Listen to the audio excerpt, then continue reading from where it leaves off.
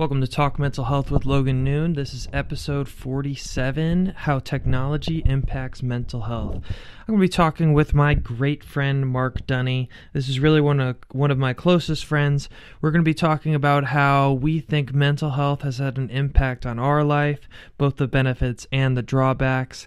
And then we take a kind of a look at the whole, how we think that television, video games, and really everything affects how we communicate, how we interact with one another, how it could potentially make us numb to violence, and how maybe it doesn't at all. So I really think you guys are going to like this episode. Thank you so much for tuning in. Mr. Donne, welcome back. It's good to be back. Great to be speaking with you again. It's been all too long. This is now our take 2 on episode of Talk Mental Health with Logan Noon. You have been a previous guest. Yes. I forget what guest. Look up Mark Donne, and I'll put it in the posting in the intro. But you've been on the podcast before, talking about mental health aspects of having a chronic heart issue. Yes. Heart issue all day. And then today's episode, we're going to be talking about the impact of technology on mental health. And of course, we're going to veer... 36, by the way. Episode 36, just to interrupt you. Oh, 36. Okay, yeah. Good job. Okay. Anyways, go back to you. And today we're going to be talking about technology, its impact on mental health, the bad and the good. And me and Mark are great friends. He was best man at my wedding, so we're going to be veering off talking about random things.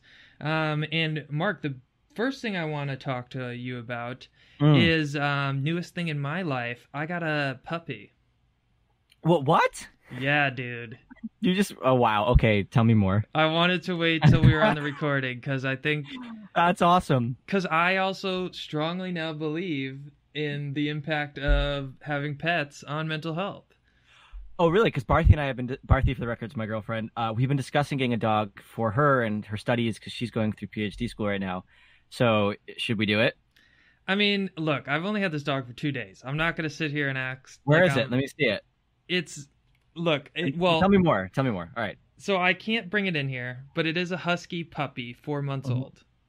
Oh my god, dude, it's the dream. I love it. But we do have cats, so we're balancing that right now because the dog doesn't seem vicious at all towards the cats or anything, but does want to play with the cats and chase after them. And right now the puppy's very teethy. Bitey in a sense, not like hard biting, but playful biting. Right. Yeah. And we're like, let's we'll just take this slow. It has a ton of energy. I run it around and it's still just full of energy. But it's like a husky, and we think maybe like a lab mix because it's really, really short hair husky. I'll send you some pictures. What? Yeah, please do. Did you rescue it? It kind of just fell in our lap. My wife's coworker ended up getting this dog, and she has a bunch of chihuahuas, and the chihuahuas were like really biting this husky, and the husky didn't really care, but they were afraid that all of a sudden the husky would be like, all right, I'm over this, and just like kill the chihuahuas.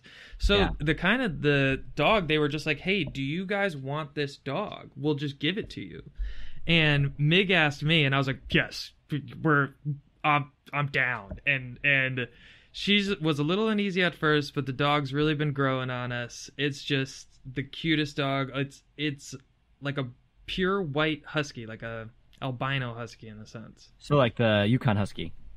Yeah, kind of. But it doesn't have that traditional kind of like black and gray sort of accents. Yeah. It's just all white. Little female. What's its name? Winter. Yeah. It's coming. Yeah. Winter. That's the first thing I said too. I was like, winter is coming. It's like that same. It looks like a wolf. Oh, awesome! Yeah, so it's fun, man. And like this morning, I woke up. Yeah, I'm sorry. Woke up, went on, like a 45-minute 3-mile walk, just at like 7 a.m. And would I ever do that if I didn't have a dog? No.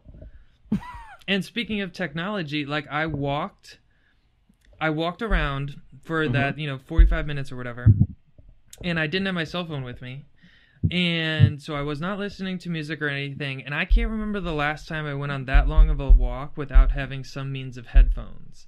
And like almost like distraction. It's like, and it felt weird at first, but it almost was more meditative towards the end because it was just like I was in silence, just kind of playing with the dog while we were walking around, picking up its massive gargantuan shits.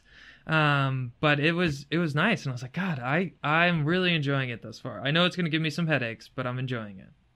So, let me ask you this though: if you've gone on the walk and you didn't post it to Instagram, did you really go on the walk?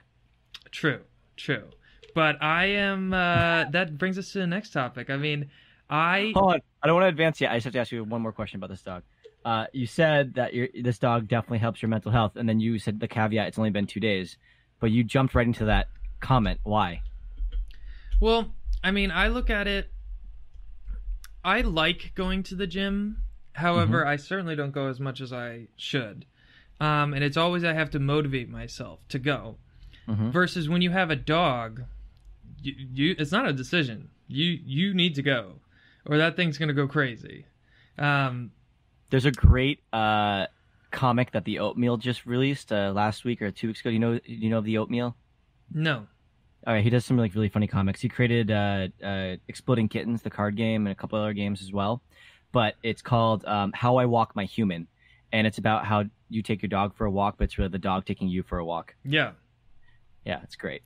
No, I mean, and it's only been 2 days, but we've been dog sitting quite a bit this first half of the year, and we keep talking about we should get a dog, maybe not, and I don't know, man. I'm really loving it. I'm jealous of you right now. I'm not gonna lie. Well, I want a dog. It's a big decision, but we like to. Me and Mig sounds like that was more of an impulse for you guys. Yeah, I know, but that's kind of how I am with everything. I feel like. Fair. And Mig and I were kind of worried, like, are we gonna be able to handle this? And I was like, Mig, look, I'm 30 years old. You're 26. We're married. People our age a lot of time have a child, maybe a couple kids. People in medical school that I'm with have kids. Like, if they can handle it, we can handle a dog. Exactly. I agree. I don't disagree with you at all. Yeah. Not at all. That's awesome. I'm super happy for you. Yeah, man. So I'm psyched, and I'm already realizing, even when we're just around the house, previously I love my cats, of course, but they don't need as much attention. When I'm sitting around the house a lot of the time, I'm maybe watching television. I'm maybe on my cell phone or really in some means of technology. With a dog, you're always, what is that dog doing? What are you chewing on? What do you do? You're just so distracted with other things. And, I think we all spend too much time on our phones or some other means of technology, iPad, whatever. And the dog is just such a healthy distraction, I feel, thus far. Now, not to go too far down the dog rabbit hole, but are you concerned about when you travel and having to find a place for it to stay and all that, or you haven't even thought that far ahead? No, we certainly have, and that's gonna be a headache, of course. And we're gonna try to take it as much as we can. But this next weekend, my sister Liza is actually coming to visit us in Portland, so super excited for that. But can't bring the dog for that. So what we're kind of doing, we have some friends in town. They're gone this weekend, so I'm watching their dog this weekend, and we're just gonna kind of do the trade-off. All right, well, can you guys help us out next weekend? So it's certainly going to be hard. I'm sure we'll have to kennel it at some point or another too. But it's a fun new responsibility. I like it. I'm happy for you. Yeah. So my transitioning comment was, if you went on this walk but didn't Instagram it, how do we know it's true? Well, I'm a hater of Instagram. You are? I mean, I feel I spend too much time on it. I shouldn't say that. I'm lying. I do like Instagram. I feel, instead of watching ESPN these days, half of the time I watch Instagram. And I watch golf highlights, skiing highlights, basketball, cars, all the things that we like. But it's just a time suck. And it makes me, I feel Instagram and other things similar. It just fuels that kind of consumer desire. You see things that you're, I want that, rather than just appreciating the things that you actually have. So along those lines, going in terms of desiring, right? So I'm not a fast runner. I'm just starting to get into running. And today I went for a run with Barthy, and I like timed it and all of that. And at the end of it, I was like, I looked at my watch and I'm like, man, like I didn't have a good pace. I'm upset with myself. But if I really think and step back for a second, I don't run often, and the fact that I just ran 5 miles without stopping is a big deal to me. And Well, I I was remember upset in with high myself. school you said you couldn't even do certain sports that involved prolonged running. Yeah.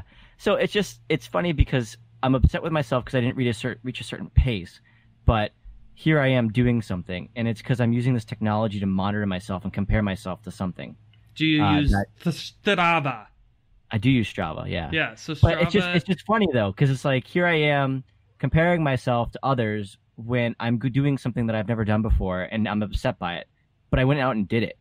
So Yeah, to your I point mean, about I Instagram, it's like that's what I'm trying to bring that parallel back. It's- It's like you like go on Instagram, you're scrolling through it, and you're like, oh wow, I wish I had this clothing item, or I wish I had this body type. Yeah. I suck. Yeah. And, I definitely have felt that too. Like, I've gotten into bicycling, and I've been using that. For the listeners, Strava is an app that I think is really fun. And it's for running, it's for biking. But you're on it? I'm Yeah. gonna add you right now. Yeah. Sorry. And I think there's probably other sports like swimming and stuff. And it's almost like a Facebook, I guess, of working out in a sense. You can kind of see where your friends, how much they are working out. You can see what kind of workouts they're doing. And you can even compete with people you don't know. It's very, very cool. But I think out of all the apps out there, it's probably the best one because it's health focused. Yeah, exactly. And it is very, very good. You can even, I think, pay the premium and find like routes and stuff, kind of cool things in your area. But, me, I'm riding on a bicycle that's from like 1985. It's an old bicycle. It gets the job done, but it's made out of steel. It's not like an aluminum frame. It's not a carbon fiber. It's very heavy. It's not in the best condition. My brakes are a little dicey. But so I go on those apps and I look at my bicycling stats. And I am going significantly slower. And of course, I'm a very novice bicyclist. Significantly slower than these other people that maybe have better equipment. Of course, they're in better bicycling shape than me. And sometimes I do almost get down on myself. And I got to take it back. Like, I used to be significantly fatter. Yeah. And it's like I used to not even bike. Exactly. Yeah, I had that feeling. I just added you, by the way. Very good, very good. And so any of the listeners, I guess, if you are on Strava, you should add myself, Logan Noon, and Mark Denny. I don't know. And because we name? can now all have hey, we're not that healthy, but we're trying to move in the right direction. Yeah. Exactly. What is my Strava name? Is it just my full name? Yeah, it is just Mark Denny. Okay, cool. And Denny is spelled with an E at the end, kind of like Noon is spelled at the end. Yes. Add us. But so I guess, I just came off my pediatric rotation. And one of the, I guess... Are you 2 weeks in now? What? Are you a week or 2 weeks in now? Oh, you no, started a new one. You started a new one, though. Yeah, I finished my pediatrics was 6 weeks long. My I'm in adult medicine right now, like family med. And just finished 1 week. It's really nice, and there are really stark differences that I'm noticing. Tell me more. Because especially with the peds, I really think technology is just causing so many problems. Okay. And I think one of the most basic things is a lot of these kids, and I say literally all age kids, aren't as good at communicating as me and you were at that age. How do you know that for a fact, though? Well, I mean, I guess I don't see them interacting with their peers, so it's hard for me to say. But interacting with adults, interacting with parents, and of course doctors and medical students, when me and you were brought to the doctor's office, and you were in the doctor's office a ton, of course, as a kid, you had to entertain yourself with a book, with imagination play, and of course talking. These kids, when they're upset, hey, mom puts a phone in front of them. And I've literally got to the point where I had to almost discipline the kids. Like, hey, look, I'm trying to, help out your health right now. You need to put the phone away. Because they would be talking with me while checking their phone. And it was just, these kids seemed inept to have normal conversations, speaking conversations. I'm sure they're much more proficient texters than you and me. And also, it even almost brings down to like an eye contact thing, because they don't have those same kind of face-to-face interactions that maybe me and you had And they just, it's like I almost thought every kid was autistic in some respect because they're not as good at making eye contact as I anticipated. So when you're meeting with these kids and they're on their phone, is it like a sense of, this is you talking to them, you're in the meeting talking to them about their health or whatever it is, and they still have to be on their phone while being in the room with you? They're just on the phone at all times. Even walking essentially into the room, a lot of them would have their phones in the pocket. A lot of them would still have their headphones in. A lot of them, just Snapchatting, just Instagramming, just always on. It's like, I felt these, and of course even adults as well, they don't know how to deal with boredom. It's like at every second they have to be doing something. It's like, dude, chill. You can just sit there. And it really, really concerns me. But do you feel that we as adults, like you and I, maybe we can use ourselves as examples, can deal with boredom well? I mean, what do you do when you're bored? You were just commenting on how you were sitting and you would be on your phone looking at Instagram previously, and now you have a dog to keep you occupied. So what makes it different? Well, let me at least then put it this way. I certainly think a lot of adults do that, but when I would go into the room and speak now with my adults, and of course I've only been doing this a week. I don't want to act like I'm an expert. Yeah. But adults, and of course the majority of patients that are going to see family doctors are maybe in their 50s or 60s. They haven't grown up with cell phones, Right. They put the cell phone down. They can have a conversation. They look at me in the eye kind of thing. And, a lot of them, of course, would have the cell phone when they're sitting in there by themselves. Doctors run behind all the time. We make people wait. It's just the nature of healthcare at this point. But when I would go in the room, it did feel totally different. Like they would put the phone down. They understand that level of respect. And, I get it's an age thing as well, but it's just much better communication skills, much better eye contact. And it I don't know. I'm just super worried, and I'm almost intrigued of going into pediatric psych and learning more about how technology is not helping, and not helping as much as we think. So I read the article you sent me about the congressman. I forgot what state he's in, but he has that bill, the SMART Act, and I'm intrigued by the concept. But so why don't you quickly, though, explain what you don't have to, this isn't perfect, but explain what that article said and what the SMART Act was. Sure. So my understanding of it is at a high level, this gentleman, let me find out his name before I keep going down this path. But long story short, as I'm looking it up, he wants to limit how long you are able to access social media by default. So the default setting would be you get 30 minutes a day, I believe it was, to use social media. Or is it 30 minutes a month? Hold on. I think it was a day. I don't believe it was a month, yeah. Yeah, it's 30 minutes a day. And his name is Josh Hawley. I'm definitely butchering that. He is a Republican in Montana. And essentially the SMART Act would be, you have a limitation of how long you could, 30 minutes a day. And you could change the time limit yourself, but by default, social media platforms had to require that. And then in addition to that, there had to be settings where there'd be an ending point, so there's no infinite scrolling, and there wouldn't be any kind of like gamification in terms of trying to entice you, to use the app more. So any of those types of casino type methodologies that app developers are using to keep you addicted to their apps, they kind of have to remove those. So you can change it, which is cool, and the concept's interesting. My only thing as I was reading it that held me back on the idea was there are times and places where social media is used for good, and people have found communities that have helped them cope with things. I don't know how often that is or how regular that is, but that does exist. And maybe those are the people that need to change it for more than 30 minutes a day compared to someone like you or I, where all we do need is 30 minutes a day. So I just thought that was really interesting. And I don't think it's a bad idea. I mean, for myself, I stepped back and stopped using Twitter and Snapchat at the start of the new year, and I deleted them from my phones for 6 months, and I put them back on in the past month or two, and I don't check them as much anymore. Now, because of that whole 6 month purge, I'm conscious of it. I check it far less. I use it here and there, but I don't use it to fill my boredom anymore. Yeah. The problem though is I think I now use Reddit to fill my boredom, but I feel like that's better. Well, I mean, I think there's two sides to that argument, but I guess talking about the bill first, I think the bill's intent is great, and I am on board with finding ways to, because it is an addiction. I think it's an addiction the same way as video games, as pornography, as, you know, we could even go, I guess, as far as drug, you know, in a sense, because it is releasing that dopamine, that reward system. Yep. But I don't see it in practice being effective. I think everyone would, not everyone, a lot of people would just change their settings right away.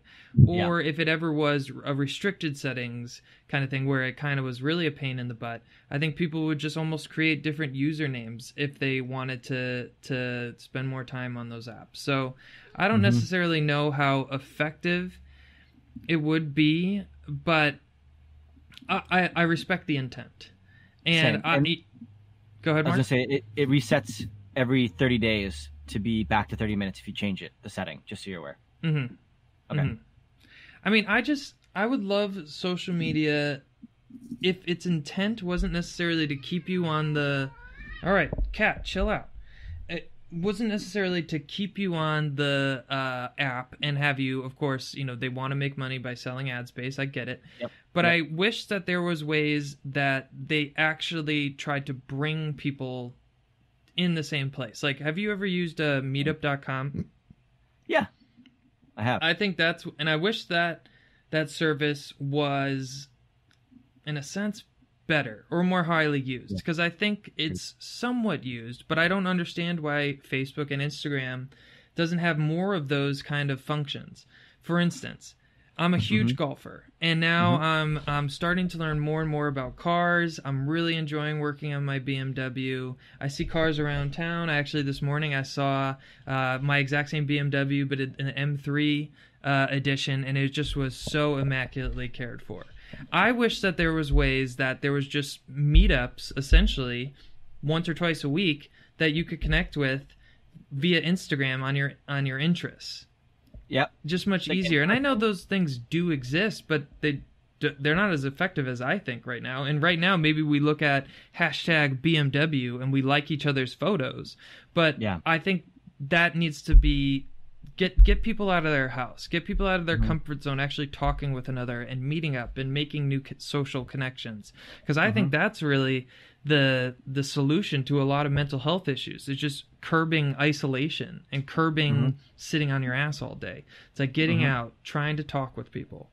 I don't disagree. It's funny you bring that up, because I've been thinking about that as well, in terms of wanting a platform that makes it easier to just have conversations, not even about like interests like cars and stuff, but just about your mental health. Like, I don't know, I want to go to a place where I can go to a community of people and just discuss things that are on my mind that maybe I can't discuss with people close to me right now, but I would feel more comfortable almost talking about it with a stranger. I know it's kind of weird, but I know that makes sense. Well, those support groups actually do exist. And that meetup.com, why I love it, was was the first group I met that was a bipolar and depression support group. Okay. And so those groups do exist, and I think they exist, of course, much more in urban settings. I'm sure in Boston there's a million of them. But I think you bring up an interesting point that I hear people all the time say this, and it drives me nuts. I feel I can't talk about mental health because I don't have a mental health diagnosis. Really? Well, it's like, for instance, would you feel comfortable going to a bipolar and depression support group even though you have, to my knowledge, even though you have not been diagnosed with bipolar or depression disorder or anxiety disorder, something like that? Like, because you don't have that label given to you by a doctor or a therapist, you don't feel that you would be as accepted at those groups as someone without that. I have not been diagnosed with any of those things. I don't know. I really don't know. I think I'd like to think that I would be comfortable going to those types of places because I like communities in that way. But I'm not sure. I definitely think it would be a barrier for entry, no doubt. But I think that's going back to kind of what I was saying and longing for and looking for. a place where I could do that without labels being applied. Yeah. And less so about the label and more so about a community where you could just go and just have a conversation. Mm-hmm. I don't know. I know they exist. I guess it's just more finding them because everything's so fragmented. Like because you have Meetup, you have Facebook Meetup groups, you have Instagram Meetup groups. Maybe, I don't know. I'm making that up, but like they do exist. I guess to my knowledge, I don't know that Instagram has Meetup groups. No, they don't. Well, maybe they do. I think people create them. Yeah. In their own way. But it would make sense if for someone like you who maybe really likes technology. Yeah. I feel Instagram should pop up like, oh, okay, Mark, there is 1,000 people in your general area that all seem to like Apple as much as you do, whatever. There's going to be a technology hangout at this coffee shop from 6 to 9. Whatever. I don't know. Yeah, it's a good example. Well, I guess we're going to have to build it, Logan. I guess so. Yeah, we'll make a Tinder for meetups. Yeah. And hey, it might even lead to Tinder things. For Tinder people, things. Which is good. It's like you go to a social finding setting. Finding a common interest, yeah. Yeah, you go to a social setting not with the intent of finding a lover, but maybe it will be a nice follow-up because it seems like there's, the meetup, and then there's, of course, Tinder, and Tinder does serve its purpose really well in some regards. I think you met your wife off a similar, or not wife, girlfriend off a similar service, right? Yeah, Bumble. Yeah, it serves a great purpose, but I almost wish that there was like a friend Tinder, and I think there probably is, but people don't use it. Bumble None of my friends use it. Bumble has that now. Oh, okay. Yeah, they offer like a friend feature. Okay. But that's interesting nonetheless. I mean, I don't have the app anymore. Yeah, because one thing that I've seen in clinic is just not as much with kids, because the kids they're at school, they're around other people all the time, but especially with the adults, like isolation is just one of that seems like the biggest problems. It's like, what do you do all day? Well, I'm at home all day. I don't really do much. I watch the television. I, go outside and smoke my cigarettes. It's just kind of very, very fragmented people, even though we all live right around each other. Mm-hmm. Yeah, I think community is important. I think it's really important, for sure. So, and hang out with people. Going back now to something you said earlier, I kind of took a hiatus from social media and even podcasting, I guess, as well, during my board prep time. Mm-hmm. And I did really miss podcasting. This is one of my favorite things that I've started to do. But I didn't really miss Instagram. I didn't really miss Facebook, and it was a little awkward at first, but I don't know. I felt like happier. I felt like I was meditating more. I was just kind of focused on my studies more. And it really helps me. I almost wish I started doing it sooner. And now I feel, as a podcast, I'm trying to get this podcast to grow. Mm-hmm. I feel I need to use these platforms to help me reach other people, to help me get more guests and more listeners, of course, at the end of the day. And I hate it. I feel like it's like a chore. I have to push myself to do it. I don't feel like I'm a good Instagrammer in a sense. I don't want to be, or I don't enjoy, sharing every aspect of my life, of every moment of the day. And writing like a long inspirational speech in your post. Yeah, if someone wants to listen to some inspiration, log on to my podcast. Like, I can only do so much. I'm trying my best here. And I just... putting on all these filters and adding all the hashtags and posting it here, posting it there, posting it there. It's exhausting. Yeah.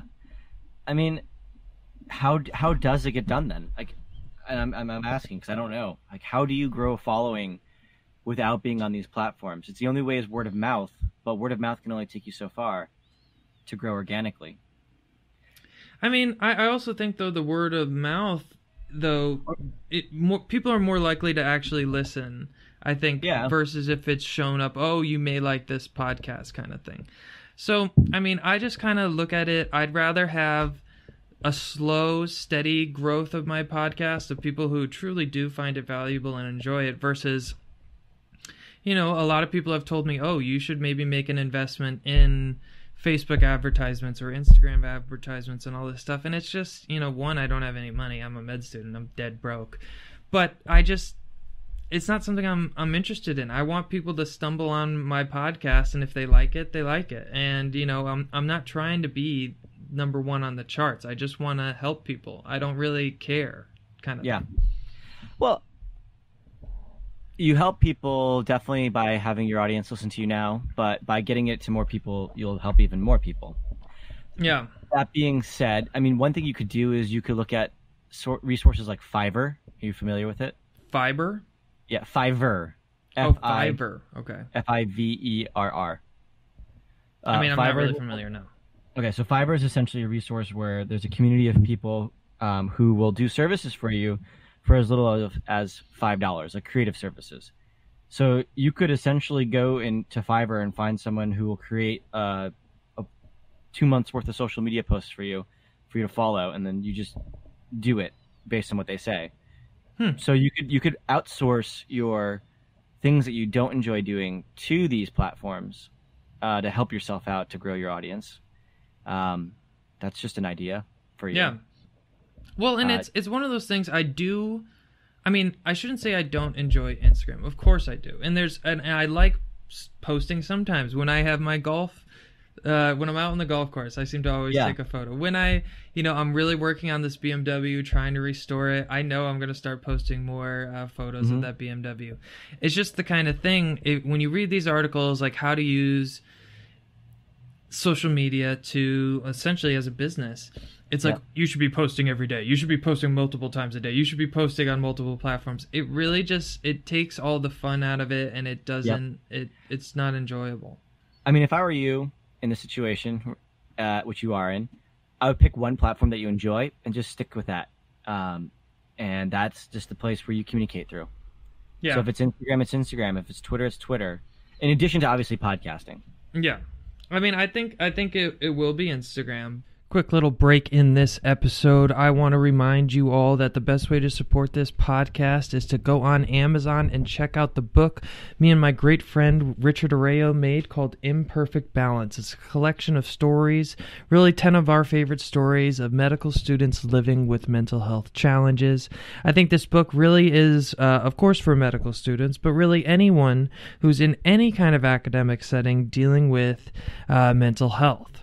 For instance, I have some family members who live with ADHD, and they're only in like 8th grade or so, but they are finding this book valuable, and I think you can too. So once again, that's on Amazon, Imperfect Balance. You can find the link also on my Instagram and Facebook pages. Mm-hmm. So one thing though that I also kind of noticed, now that I'm back on the platforms, and I'm trying to use them in a healthy way, not too much.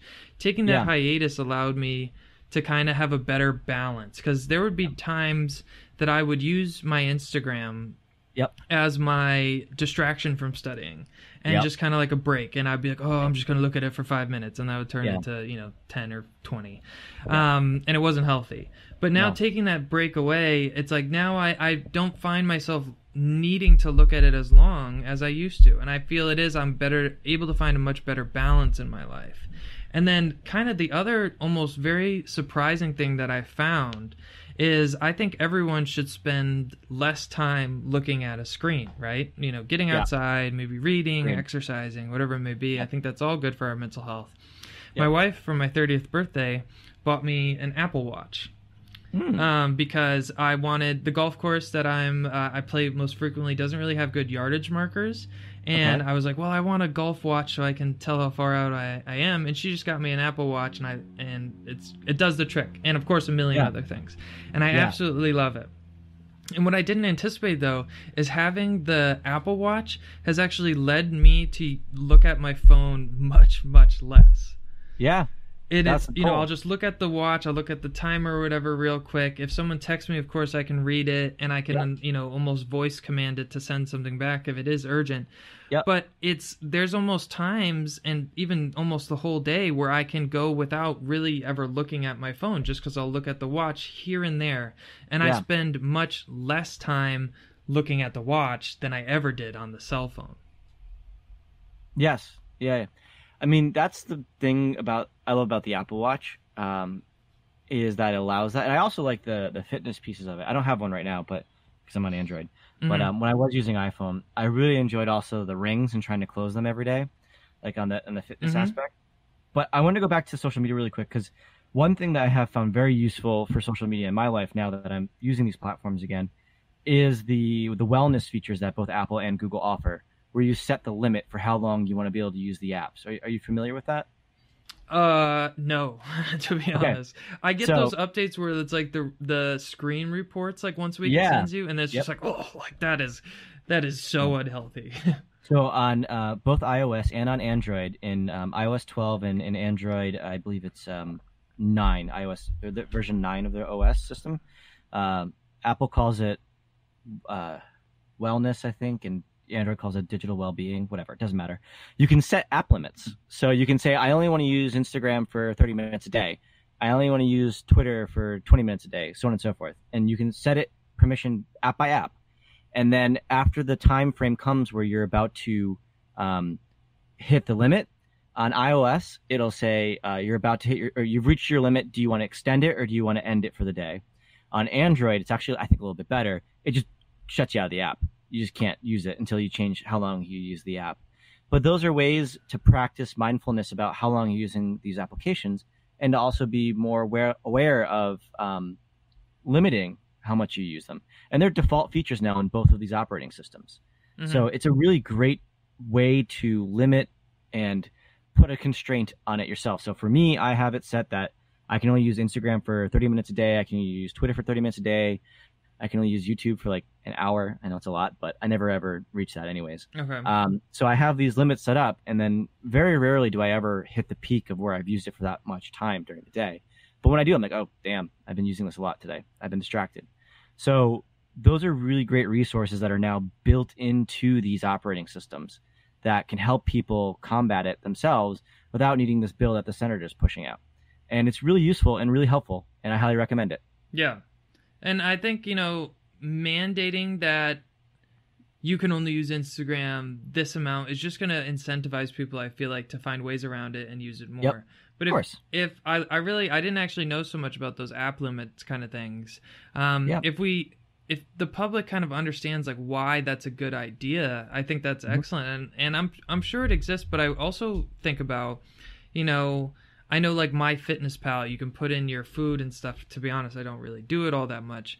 But Yeah. I would love to just almost have that be more common practice where the phone or the watch or whatever, say a person is drinking and it's like, hey, like you've had 4 beers and we can tell that you drove here kind of thing. Before you get back in your vehicle, you should maybe wait 2 hours or so, whatever it may be kind of thing. I feel like those would be kind of cool features that would really benefit someone's mental health and, of course, safety. I mean, thank goodness for Uber and Lyft for that reason, for drinking and driving. But that will happen. I don't know when it will happen, but it will happen. Most likely something like that will happen when augmented reality becomes more common. The only thing is then there's a whole comment about and thinking, not comment, but like then you have to start thinking to yourself, okay, what about invasion of privacy? So if I have this augmented reality system that could, monitor what I'm doing, that means there's a camera always on looking at the things I'm doing. Do I really want that? And then that goes into a whole other conversation about privacy and about now these companies know this data about you. Like, oh, you drink 4 beers on Saturday and then you drive home. And then, and we also now can track your driving. We know how well you drive, like all these little things. So then it comes down to the privacy conversation of how much do I really want these companies to know about me? Yeah. That's a whole other. Well, and you bring up, that augmented reality thing. This one thing that intrigues me I'm pursuing psychiatry, right? Yep. To treat PTSD, there's now talks about using like virtual reality. And kind of like, to almost essentially expose that person to, that traumatic event. Or let's say someone has a very strong phobia to flying. Like that's kind of an easy example. Using virtual reality to kind of like get that person used to that kind of setting or, PTSD, kind of that as a means of treatment. I, of course, don't know a lot about it. I'm kind of talking out of my ass right now. But I've seen articles and I've seen posts about this, and I think it's really, really interesting, and I would love to see that as a way of technology kind of improving people's mental health. So along those lines, I have an Oculus Quest. That's the it's the more recent product that came out, and it's like essentially a VR system that's like self-contained, and it is so much fun. And I could 1,000,000% see how this could. Sorry, I hit my mic. I could see 1,000,000% how this could be useful in the scenarios you're describing. Granted, all the applications that are out on these platforms are more for entertainment and less so for health. But and soon to be porn. Yes, definitely. I'm sure, yes. I think it's really promising, and I think there's going to be a lot of good that can come from it. And it's just it's a really cool time. It's really cool. I mean, yeah, there's a lot of good that can come from it, and then I'm also incredibly terrified because if people are not going outside right now because they're playing a lot of video games, they're on Netflix all the time. Yep. I'm very concerned that in this state of virtual reality, I break a sweat playing these games. I am 100% serious. Okay, I'm like dodging bullets, air quotes. I am like running around. Like I'm working on the size of so you map like a virtual place where you work in, like where you stay in, and I map it around my carpet so I can like feel where I am, and if I go touch the hardwood floor, I know I'm out of bounds. No, I literally break a sweat playing it. I don't deny that. I think for exercise purposes, it could be fantastic and a very cool way to get people moving. My biggest concern, though, is when people start preferring the virtual reality world over the world we live in. And so at every point of the day, you feel like a piece of crap until you can. It's almost like a drug until you go home and you get on that VR and it's like, oh, thank God I live in space. I don't know, whatever the VR kind of thing is. And it just really, really concerns me there. You know, we talk a lot of times, especially in the pediatric kind of world when I was in it, video game addiction. And it's like, what kind of addiction is the VR video games and all this stuff, VR movies gonna start? Hold on a second. I'm gonna sneeze. Do it. Oh, we're good. Woo! Sorry. You can cut that out. Sorry, say that again about the VR. I was distracted by my sneeze. I guess I'm just concerned that people are going to prefer it over the real world. And, you know, they're on the podcast, I think it was like episode 6 or something, we talked about attention restoration theory and how just simply going outside and being in nature is a great way to benefit your mental health, right? Yeah. And I'm concerned that, you know, if people are enjoying these VR kind of systems, and I imagine they will, I'm sure I'm going to be using it. I know I'll enjoy it. But people are going to be even less de-incentivized to get outside and go do stuff. Probably true. Hopefully, when you're leaving the VR world, you're going to want some sunlight, but most likely not. Yeah, I definitely don't see that going in the right way. So yeah, you're right. Yeah, I mean, it really, really concerns me. It's like, I'm sure it's going to be fun, but I feel as a future psychiatrist that it's going to allow me to have more patience in a sense, because these individuals potentially could be just isolated in their old world in their own VR the whole time. Do you think you'll have to talk to them in VR? Maybe. I mean, a big part of this podcast is I want to continue this podcast and I want to turn into a telemedicine psychiatrist. And so maybe instead of video chatting like we are now, we'll be VR chatting, and maybe that will allow for a better patient physician interaction, you know, rather than seeing ourselves through just a computer screen like 11 by 14, whatever it may is. You can actually kind of see the entire person's body in front of you. It almost stimulates like we're in the same room. Because my big thing with, especially, it's really all patients, but especially psychiatry patients, they don't come in. They miss appointments all the time. You know, when I worked at the addiction center, one of my biggest concerns, we wouldn't see a patient come in. It's like you would essentially assume, oh, they relapsed. They're probably using.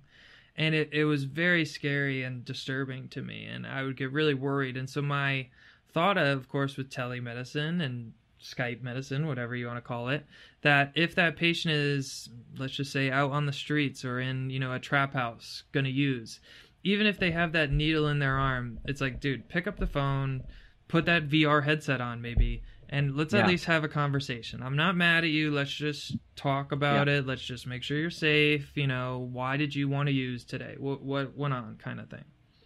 Mm-hmm. I think it's going to be good for people and bad for people, like everything in this world. Mm-hmm. And I think there's going to be some benefits that come from it, and then there's going to be some issues that arise from it as well. And I think what was interesting in the article you sent me, again, going back to that, was they talked about how this whole idea of social media being an issue and causing, addiction and possibly like making people, whatever you want to say, it's not fully proven yet, and they need to do more research. Mm-hmm. So they're saying, at least in this article, that it's premature to just go down this route and start banning social media before we know too much about it. Yeah. It's not totally proven. So I don't know. I'm not too sure where I'm going with that, but it's just something to think about. Yeah. Well, I know video game addiction now just got added to the DSM-5. It did. So it is official diagnosis. They even have like video game treatment centers, which I've never worked in, but I think is pretty cool. Well, now you can make money being a gamer. That's pretty cool. I know. I mean, that kid made what, $3 million? I mean, I'm not surprised. I saw an interesting stat the other day. Yesterday, actually. It was on, do you know, what is it called? Patriot Games? That guy on Netflix, like the Indian guy. Don't know. He's like a comedian. Well, okay. I'll have to look it up. But he was talking about video games and how workers, the employees of video games, are treated really poorly. But one thing he was talking a lot about is that, Twitch, which is like the YouTube of video games, and people can like watch other gamers play. So what he was saying is like that big tournament where that player made all the money. Oh, the Patriot Act. The guy, it's on Netflix with Hassan Minha. I'm butchering that name, and I'm sorry, but the Patriot Act. Check it out, and you can even get it on YouTube. It's called The Dark Side of Video Games. Okay. And what he was talking about is he was showing like those video game tournaments that people can watch, where the guy won $3 million on Fortnite. That literally had like 50% more viewers than Game 6 of the NBA Finals. Yeah, no, it's a huge thing. I was like, what? It was more than like Game 6 of the NBA Finals and one of the NFL playoff games combined. It's huge. And I didn't realize, I knew it was big, but I guess sometimes I'm a little bit dumb to how big it is. Like, I'm kind of a gamer, but I play golf video games. I mean, I'm that kind of dork. So, okay, this actually is a good segment. And I think we have like 10 more minutes with you or so before you got to go. 15. On the previous episode, I know you haven't listened to it yet, but we were talking about mass shootings, right? Yeah. And one of, politicians especially, but really everybody, why does this happen? Why does this happen? And I think it's a culmination of many different things, right? But one of the common scapegoats that we hear is video games is the cause of mass shootings. So what is your opinion on that?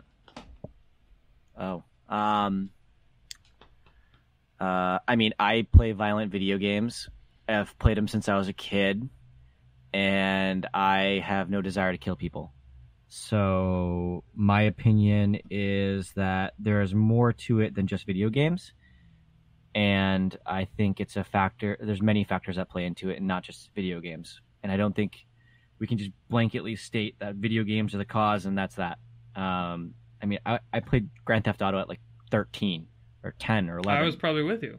Yeah, exactly. And like my mom knew I was buying these games because she had to approve of it, but she was fine with it because she knew it was fine. Like in the end, it's just like it's not anything bad. I watched violent movies as a kid. So and that's exactly the point. Like imagine a world where we didn't have video games. We would be blaming movies and TV shows. And I get that gets us maybe more desensitized to these things, but it's like, okay, just because I watch the Terminator or something, or Yeah. Goodfellas, that the violent Yeah. mob movie. It's Yeah. not going to incentivize me to be like, well, I'm joining the mob now. I'm going to go do I think it's a huge leap. I think there is a valid point to that comment. That being said, I don't think it is the end all and be all. I think there's a lot of factors that play into it, and I think maybe video games can be less gruesome. Fine, like it's not a big deal to me if they are, but I don't think that is the end all and be all reason. I don't think if Congress was to go, all right, all violent video games are now going to be less violent, and you have to be, 21 to buy the game. It's not going to stop people from getting it, and if people are going to want to do these horrible things, they're still going to do it. And I think there's more. I think it's, in my opinion, I think it's more about gun control and about background checks. That's really it is. Yes, the whole thing that like the gun doesn't shoot the person pulls the trigger, whatever the hell that. Yeah, I mean, and that's still even a good argument. But I mean, my thing, if it is the video games. Yeah. The U.S., of course, consumes a lot of video games, but we are not the only consumers of video games. Exactly. They're all over the world, and one stat that I saw, it's like Japan, per capita, uses much more video games than America. Yeah. What about their mass shootings? They have a significantly less mass shootings than the United States. So I just think that argument drives me crazy. It drives me crazy, too. And it's just like, dude, it's these video game companies are all over the world, and it's like if we saw these shootings all over the world, then fine, maybe I'd buy into that. But like it just, I don't know, it's dancing around the real root cause, and the and listeners, if you want to hear more about that topic, me and Diane talked about that ad nauseum kind of thing for like an hour, kind of how various arguments of where people want to blame mental illness kind of thing. Yeah, and I feel really bad now because mental illness is bad in the sense of like now mental illness is the new scapegoat for mass shootings. I don't know if it's new. Well, all right, sure, fair. Let me rephrase that. It's the new talking point of our president and that's kind of the new thing that everyone's going to hitch on to right now. And my fear is that yes, it definitely plays a role, of course. There's a lot of factors. But we're going to focus so much on this one thing and not look at the larger picture. And what's that going to do? It's going to hurt people who may need to see someone and be seen, but now they're going to possibly be afraid that they're going to be thought of as violent.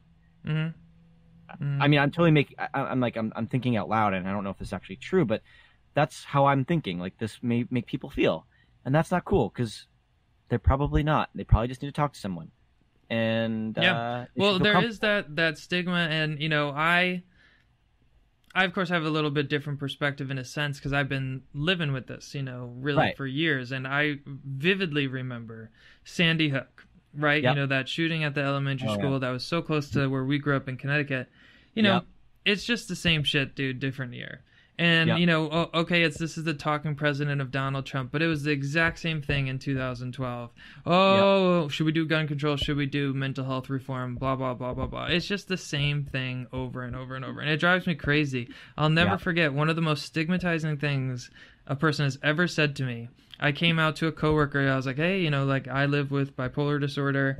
And she said, oh, I'm very surprised you're bipolar. You don't seem violent at all. And I was just, how'd that make you feel? Well, that, and it like, I was just so speechless and dumbfounded and just sad because I was, of course, in the moment, I was very heated, and I kind of just politely said, fuck you, and walked away. And I didn't actually say fuck you. In my head, though. How does one say politely fuck you? With my face, with a blank stare of you're an idiot kind of thing. Okay. And walked away, and I literally essentially stopped talking to that person ever again. But on the other side of the coin, her, I don't want to sit here and say that no mental illness ever leads to violence. There of course are cases, and a bad apple can paint a poor picture for everybody kind of thing. And that woman, and this kind of took me years to kind of forgive this woman in my own head, maybe that woman in her life did have someone who had bipolar disorder, who had a very bad temper, and who was violent. Yeah. So I don't blame that person, but of course, it was very hurtful in the heat of the moment. Of course it is. That's not. I would be hurt too if someone said something like that to me. Mm-hmm. About something that I was going through. Yeah. That sucks. But I'm happy you accepted it. That's a big deal, and we're able to kind of, I don't want to say move on, but understand it from her point of view. Yeah. But it's, yeah. I mean, so actually, I am really looking forward to the podcast about the gun violence and all that. I saw that post on my podcast app of choice, and I was like, oh, I want to listen to this. So I have to finish. I'm like going to like thinking about like everything you've gone through in your life, and then thinking about you going to school.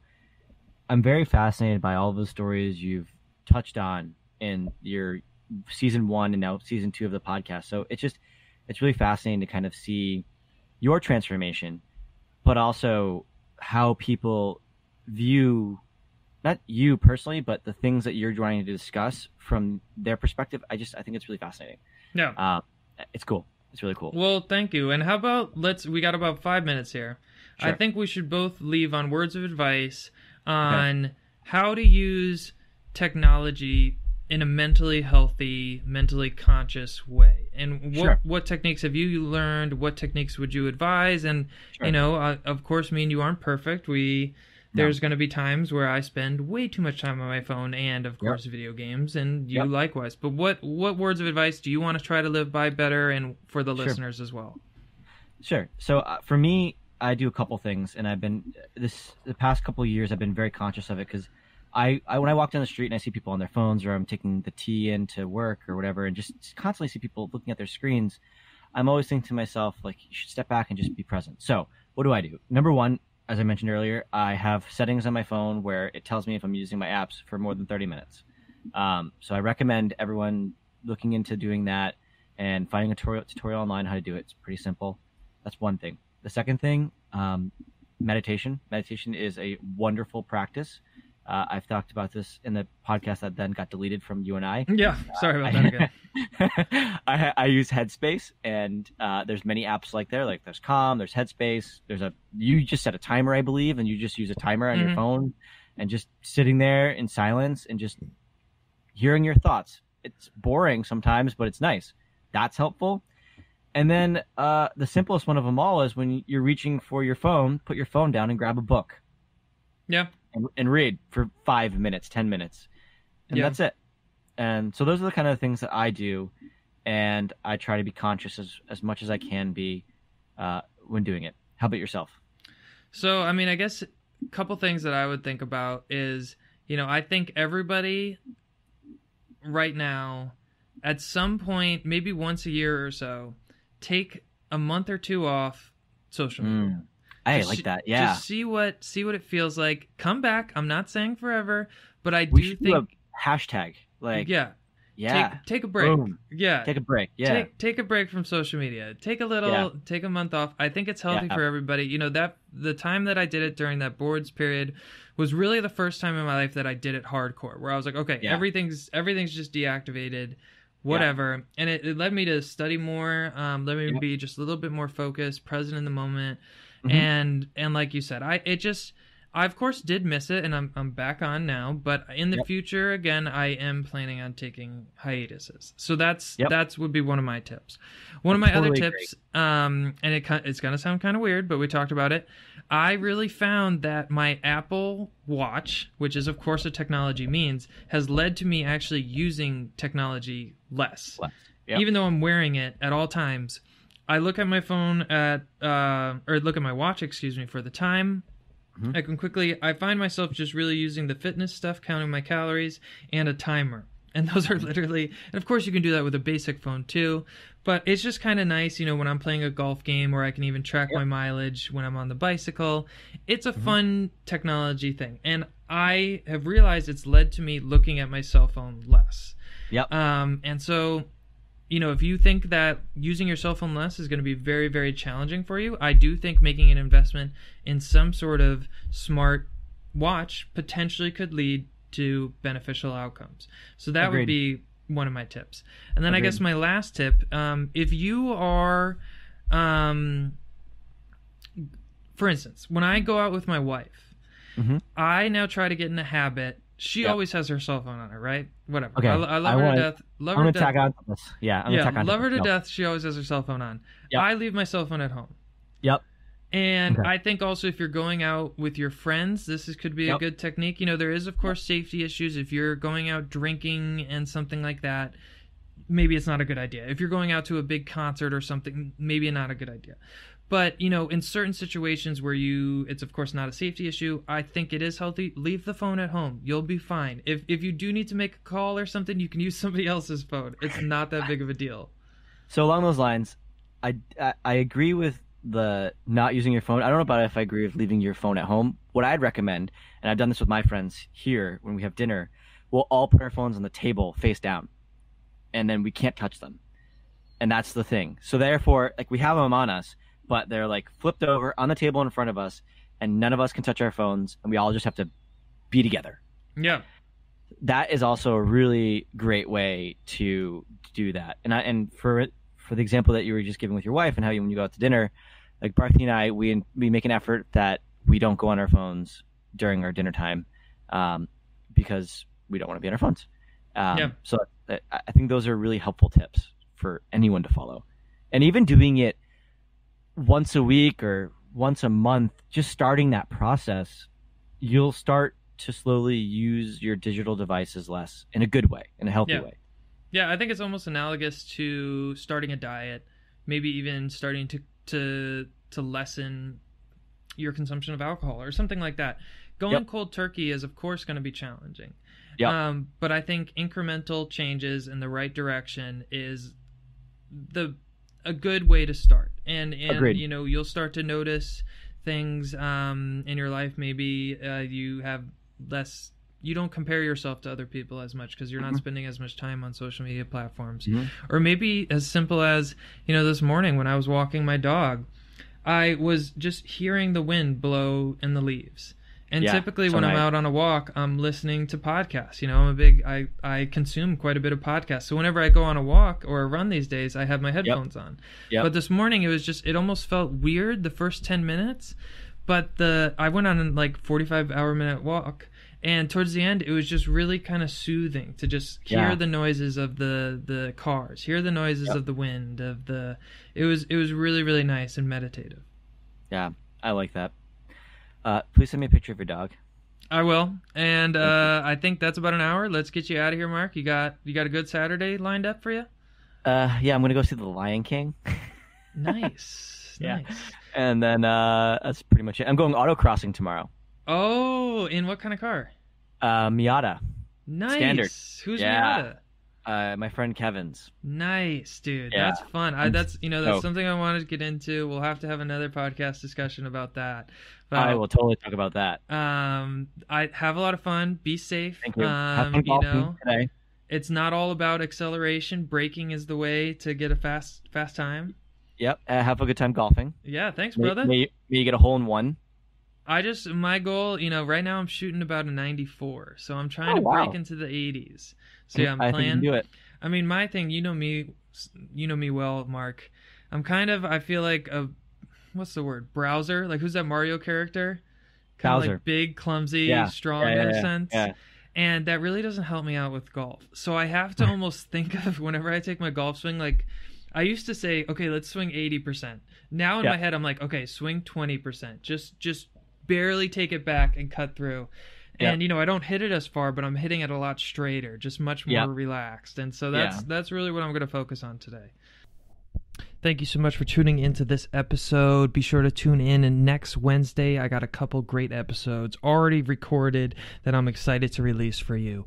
I talked with one of my great friends who, she's a black woman, and she's going to be talking about how her race and ethnicity impacts her mental health, challenges that she's dealt with. I'm also starting a series with my great friend Richard Arreo, the same one who I wrote that book with, about how we have been seeing mental health in various capacities in different rotations that we're in during our third year of medical school. So this is going to be a recurring episode series. I'm really excited to share it with you. And once again, if you are a listener of this episode, I would love to connect with you. Once again, I think the easiest way to do this is via Instagram. This is the social media platform that I use the most.